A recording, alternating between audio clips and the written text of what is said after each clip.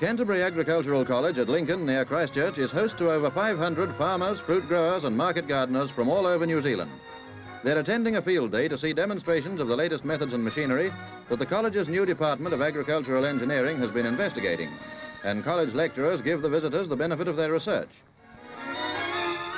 While one section of the crowd visits the horticultural nursery, another party sees the latest method of soil sterilization in glass houses, where steam is forced through the earth to kill harmful bacteria. The steam is provided by an old traction engine, forerunner of the modern motor tractors which are being demonstrated in the agricultural paddock. They come in all sizes these days and do any kind of job. This two-man attachment, called a transplanter, sows small plants and waters and fertilizes them as it goes along.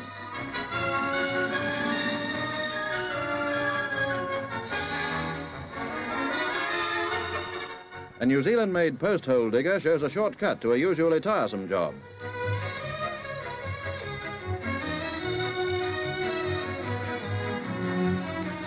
Irrigation systems are on display too, the conventional sprayers and a giant rainmaker that rotates slowly and covers an acre at a time on full pressure.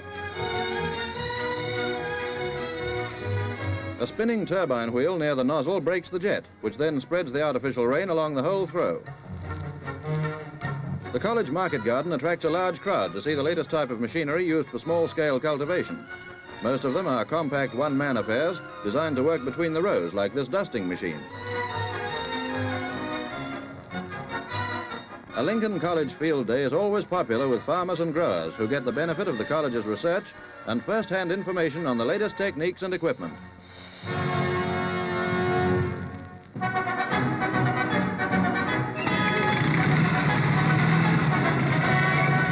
36 motorcyclists from the Manawatu and Wellington's Ixion clubs set out for their annual reliability trials at Upper Hutt. In the trials, care not speed is the important thing. Riders must keep inside the lines, and points are lost if the engine stalls or their feet touch the ground.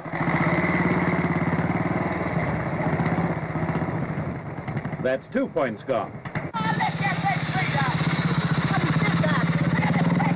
Trials such as these encourage motorcyclists to improve their riding by giving them confidence in and control over their vehicle.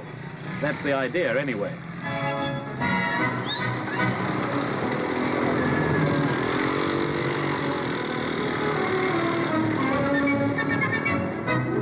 If you think this is tough, you should see Willis Street Friday night. Bump, stump, shingle and rubble, they take them all without any trouble.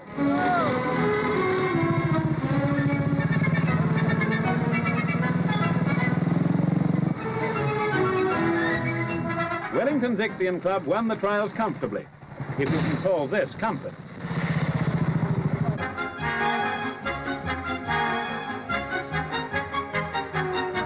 This house at Takapuna, Auckland, is being built by a group of architectural students in an effort to find a cheaper and simpler yet attractive style of house construction suitable to local conditions. In designing the house, the group is trying to cut costs without affecting strength and comfort, and construction has been reduced to bare essentials. There is no ceiling, and the framework of the aluminium roof is supported only by strong wooden uprights, instead of interior walls which do the job in most houses. As uprights in the living area of the house will not be enclosed, they are neatly finished and bolted to the framework of the roof.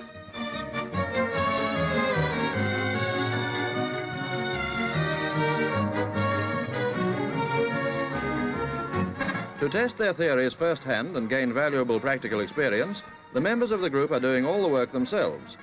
On this, their second house, they have the benefit of experience gained building another, which is already completed and occupied. From a patio at the north of the house, one enters the living room. The lack of ceiling is offset by the interior finish and a large mural design. A stove heats all the living area, as there are no walls here. Only a bookcase set between two of the exposed uprights divides the living room from a sunny play area. Off this are two conventional bedrooms.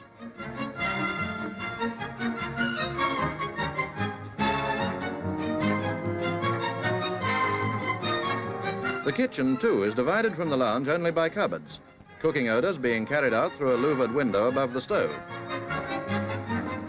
With these houses, the architectural group is proving that costs can be cut without any loss in convenience or comfort. But this is only the beginning of their search for simpler and cheaper methods of building attractive family homes adapted to local conditions.